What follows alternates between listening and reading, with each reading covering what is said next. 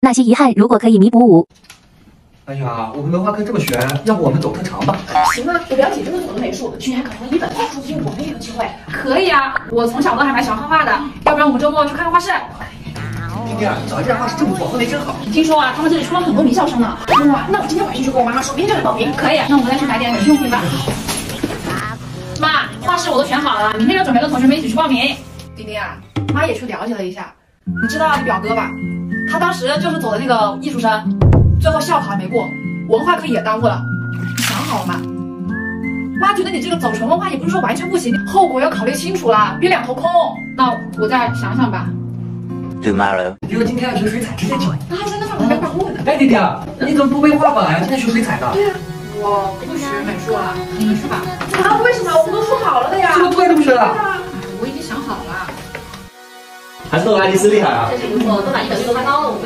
你报哪个大学啊？我没他们好。后果要考虑清楚了，别两头空。我考虑清楚了，这一次我想坚持我的选择。